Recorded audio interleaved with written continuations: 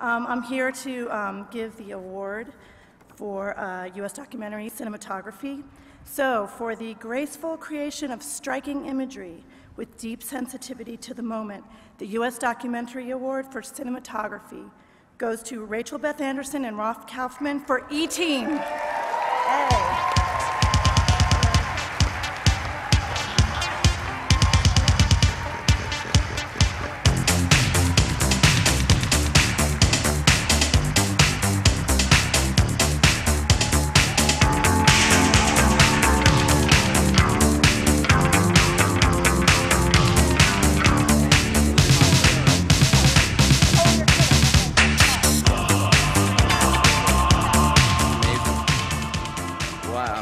Incredible. Oh, I don't know what to say.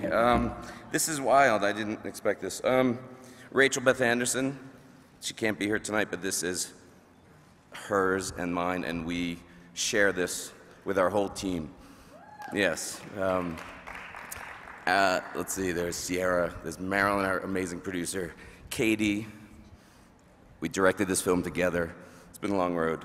Of course, Sundance.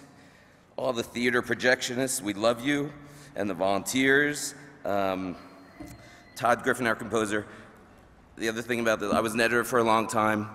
The editor makes the camera work. David Teague.